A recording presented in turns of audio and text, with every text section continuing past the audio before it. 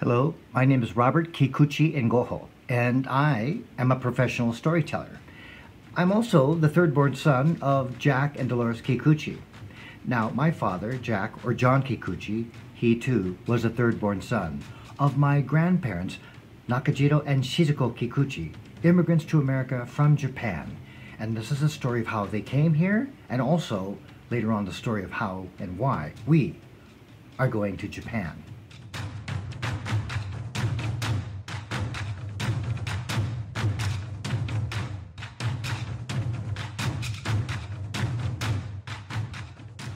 So the story, to my knowledge, goes like this. Nakajiro was born on the island of Hachijo back in the 1870s, and it was a small island, and he didn't really like it there because his stepmom was very cruel to him. So once he was old enough, he landed a job on the mainland of Japan where he did some kind of labor work. He attracted his boss's wife, and once the boss found out about this, he was like, I'm going to kill this guy.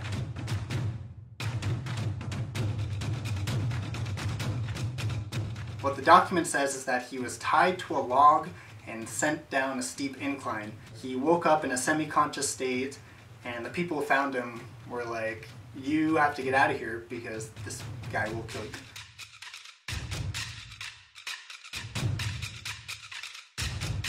Well, luck would have it, Nakajiro got on a Norwegian whaling ship and was hoping to get to America.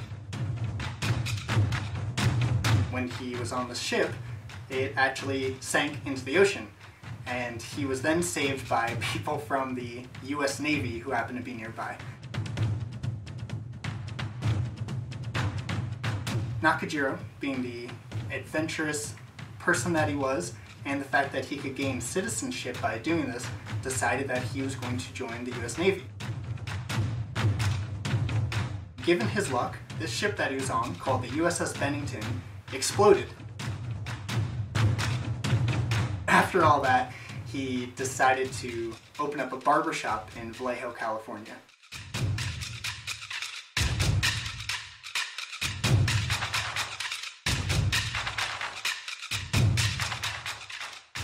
There's a couple stories, but the most fun one, and the one that everyone seems to remember the most, is the one where there was a matchmaker, and Nakajiro was initially paired with Shizuko's sister, but there was some financial dispute, and before he left, Shizuko said that she would go with him and become his wife because she always wanted to go to America. But before that, Shizuko worked, of course, in the palace as a handmaiden, and that was a very nice job to have.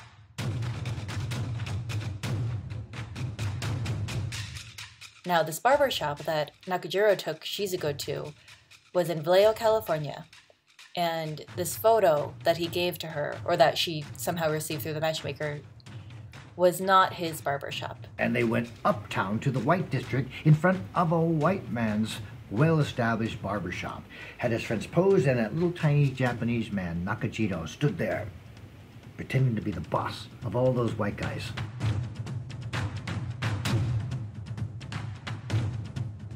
His barbershop was in the far less affluent side of town. So when Shizuko got off the boat and they drove down through this wonderful little town, and she was blown away by it, and they kept going, and eventually the roads turned from paved to planks of wood in the mud, and then eventually from planks of wood in the mud to just mud.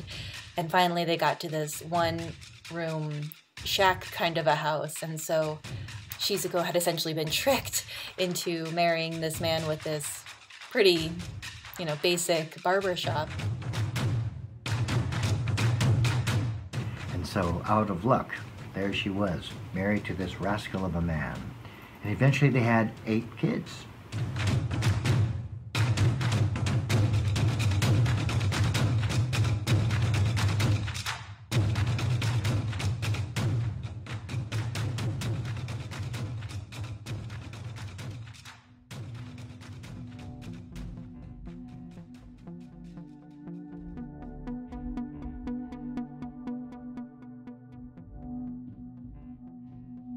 People all over every country are in lockdown or quarantine. But in America, something unique. Asian Americans are being attacked. I certainly am hearing a lot of stories. I just read a Facebook post of a friend who he and his wife were attacked by a motorcyclist in Pasadena, who literally tried to run them over, and shouting like Asians brought the virus here. So it's wild. It's very close. And we're in California, where you would think, you know, you're used to seeing Asians. Actually, I went on a walk a couple of weeks ago, and I was a water bottle, a full water bottle was thrown at me from a car, and as it drove by, someone like yelled out of the window an Asian slur. And so initially when I got hit in the chest, I didn't think that it was a racist attack until I heard the words, and it actually took a minute for me to associate those two actions together to realize what was happening. I did some research and I realized that there's been over 1,400 attacks, verbal or otherwise, and including some deaths within the last month, and that's just reported, and I think that's pretty crazy that so many would be happening since the COVID-19 pandemic has become racist in nature.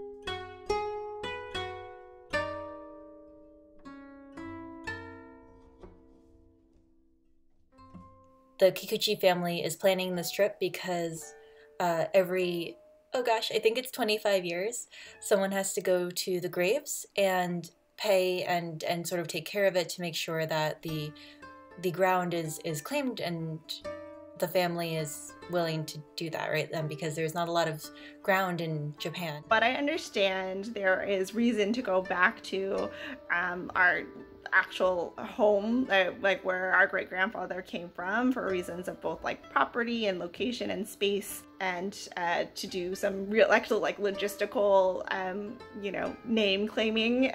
As it's on an island, they exhume the bodies if there's not enough room, if the ancestors or loved ones have not visited within a certain period of time. So basically that we have to go and say, like, we still are here, we're still, you know, visiting this man.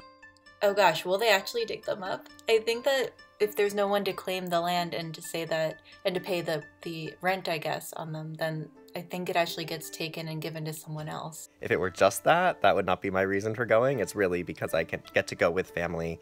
We can talk about how, you know, what we all know and collect knowledge and share what we know about our families and get to know each other more, and then get to know this land that we came from. And I'm really excited for that. We're going on this trip to pursue the age-old question, who am I?